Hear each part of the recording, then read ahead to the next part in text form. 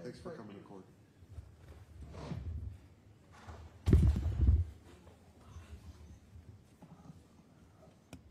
Okay. Thank you, everyone, for your statements. I'm going to go back to Mr. Payne now. Thank you, Judge. When I first met Mr. Mosby,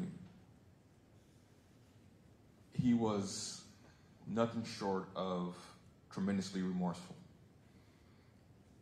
The only thing that has ever been in contention here was the fact that Mr. Mosby believed that he did everything he could to slow that car down, to move out of the way, and that this was a car accident.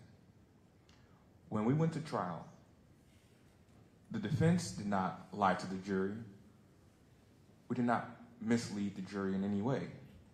We wanted, Frank Mosby specifically, wanted them to see that it was an accident.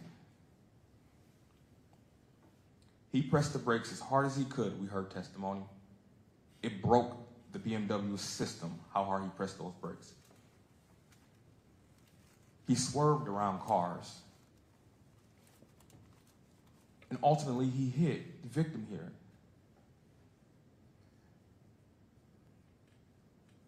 As I said before, and I'll say again, she did nothing wrong.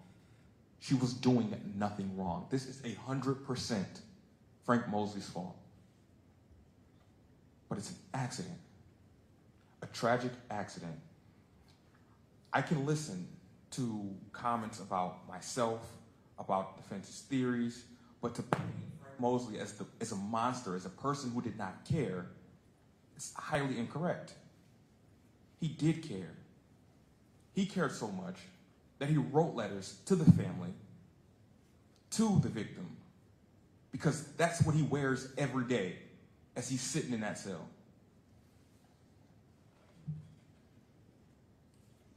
Judge, I'll read what Mr. Frank said to the PSI writer. I take responsibility for what happened that caused her death and the death of her unborn child. If I could, I would change places with her. I don't know her, but she didn't deserve this, and there's a special place in heaven for her. We have grown men, 30, 40 years old, who fight, cheat, lie, and steal to get a favorable sentence. Mr. Mosby didn't do that. We have those same men who never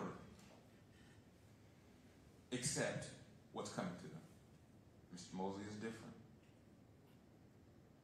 I submitted a PSI, or I submitted my sentencing memorandum to the court. We know he graduated, but we also know that he is what I would call a very talented music artist. This case has never been, let's say, low stakes. Let's say everyone has known about this case since it started. It's been a very big deal. There are communities across Wisconsin listening to this court, from the victim side and from the defense's side. After this trial, Running Rebels asked me to speak to the children there. And their question was, what do we do in the situation? I told them to just stop. Stop. If you are in a car, you have drugs in your pocket, just stop. You have license plates that have issues, or this car's not yours, just stop. Just stop, because the court will understand and will respect you for just stopping. You did not make a situation worse. And I believe that a message does need to be sent. But what should that message be? If you make a mistake and we catch you, we're going to send you away for 40 years? Is that the message we want to give them? I don't think so. I think we want this to stop. I want it to stop. How do we get that? We have to reach the youth. And 40 years is unfathomable to a 20-year-old. Unfathomable to a 17-year-old, 15-year-old. They think their life is over when it's really not. Sit there, stay calm, and let this process play out, because you will be treated fairly. The courts will hear you. But if you run and you cause this travesty, the death of a very innocent young lady, you're going to have worse consequences. So, Judge, I'm asking for a sentence that penalizes and punishes for Mosby, for sure, but one that also allows him to live more life, as I believe that would be consistent.